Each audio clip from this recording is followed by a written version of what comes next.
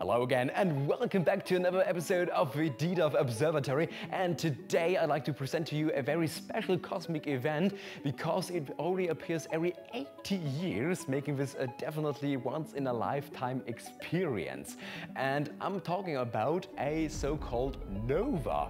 And what it is exactly, how you can spot it and when, especially, I'm going to show you in this video, so definitely stay tuned.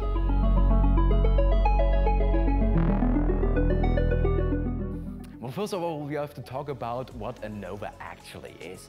Well, you may have heard about a supernova. They're not both the same.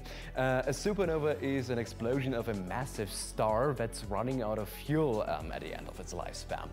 A nova, on the other hand, is a temporary brightening of a star after it fades black, so you could not see us with your naked eye on the night sky, usually. But this could happen multiple times, periodically. A supernova does not. It only it only explodes once, because, well, after that we have no more star. But the special nova I want to talk about today in this episode is T Coronae Borealis, located in the northern crown constellation in Coronae Borealis. By the way, it's not about the virus, that's something else. But to understand what's really happening there, we have to travel nearly 2,700 light years to that. And there we will notice that it's not only one, but actually two stars. It's a binary star system, and they're orbiting around each other. It's containing a white dwarf and a red giant.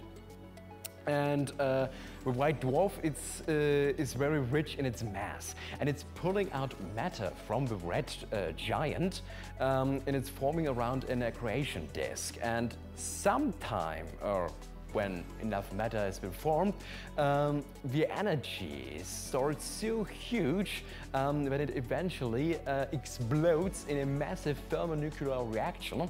And this explosion creates a huge creates huge amounts of light. And that light could be seen from Earth, and it appears as a new sky, or as a new star in the night sky. And T Coronae Borealis is a recurring nova, meaning it becomes thousands of times brighter than it is before. But when will it happen? Well, scientists found out that it will occur between February and August this year. But how do we know that exactly? How could we calculate that? Well, we have to take a look at actions that happened in the past. Because the white dwarf dims itself because it goes to nova, and it did that last year in March. And the same procedure started in the year 1946, nearly 80 years ago. And before that, it did that also in the year 1866. And the recordings go all the way past, all the way back to the 1300 century. And because we know the actions in the past that happen periodically, we can make conclusions about the future. And so, well, as a result that it started dimming the white dwarf itself last year in March, we can know that it will go supernova somehow or sometimes here between February and August this year. So where exactly can you really find T Coronae Borealis? Well, you have to look for the northern crown constellation, and you can find us between the left arm of Bootes and Hercules, the constellation, and there it is squished between those two. And the nova itself you can find here at this location right here on the left side of the crown. In this area, you should definitely take a look at this direction. And the nova itself will be actually as bright as Polaris, the northern star, with a magnitude of 2. So you can definitely see this with your naked eye in the night sky, without any fancy astronomical gear.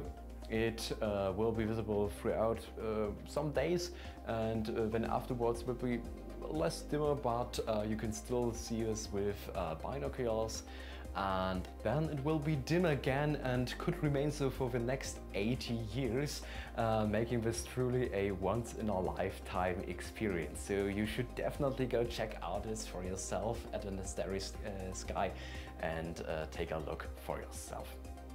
So that's it for today, guys. I hope you enjoyed this episode.